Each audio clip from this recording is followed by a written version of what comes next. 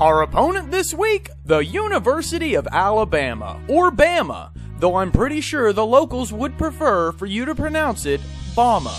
When strolling around the Alabama campus, be sure to display manners befitting a guest by letting them know you love Bama.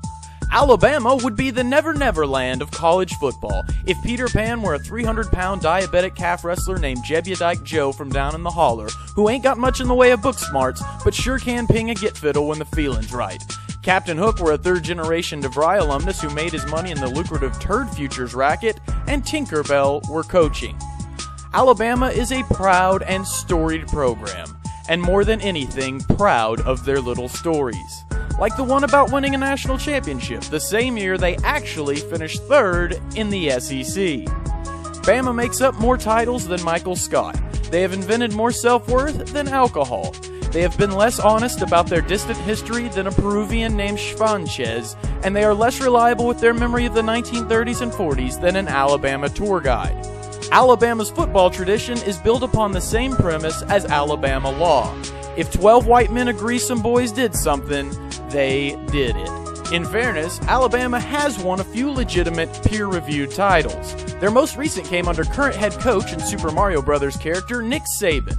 Saban is the honey badger of SEC coaches. He's short, persistent, cunning, rabid, and immune to cobra venom. Also, he looks like he would probably feast on rodent carcasses. Saban is the only coach to win national titles at 2 BCS schools. He's bigger in the Southeast than heart disease. In Alabama, men want to be him, and women want to do anything else but continue living in Alabama. Alabama's football team is known as the Crimson Tide. Now, I know of only one meaning for Crimson Tide, and it actually makes some sense from the perspective of a Razorback fan. After all, you're ecstatic when the Alabama game starts because of what it means, but it sure picked a crappy time to show up.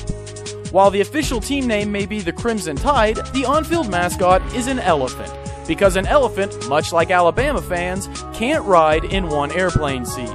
Alabama is led on the field by a stifling defense. They give up less ground than an Israeli homesteader, block more scoring attempts than back hair, stop more possessions than the Catholic Church, and allow fewer drives to finish successfully than the cops in Johnson. That is, unless the Tide are playing Auburn, in which case they can give up an insurmountable lead faster than Howard Dean. On the other side of the ball, the Tide bring an anemic offense to the field, though it should be noted that anemia is a common side effect of inbreeding and diets rich in possum lard. The offense at Alabama is like civil rights legislation in Mississippi, because it's not going to pass.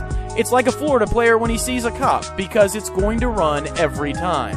It's like The Last American Idol, because it's missing the biggest stars from the previous year's already mediocre edition. And it's like a Nebraska nightclub, because on Saturday it's going to be overrun by hogs. The University of Alabama is located in Tuscaloosa, Alabama, the home of Joe Scarborough, competition paint huffing, and the third largest collection of big mouth Billy Bass wall mounts in west central Alabama. Tuscaloosa is named after a Native American chieftain, which makes sense because the town worships a dead bear. Tuscaloosa is where you would go if you wanted to find out what depression feels like, but have already tried marriage and heroin. Alabama fans are known to take the results of football games rather emotionally, sometimes resulting in shootings following a loss. If Arkansas wins this game, it will be interesting to see which will feature the bloodiest rampage Saturday night, Tuscaloosa or UFC 135. Here's to you, Alabama. You present a less accurate retelling of the events of the 1940s than Mahmoud Ahmadinejad. You present a less realistic image of yourself than an internet dating site user, and you present less hope for humanity than the Ebola virus. If not for an Arkansan, you would be nothing. To an Arkansan, you are nothing. And against Arkansas, you will do nothing. Don't go away mad, Alabama. Just go away delusional.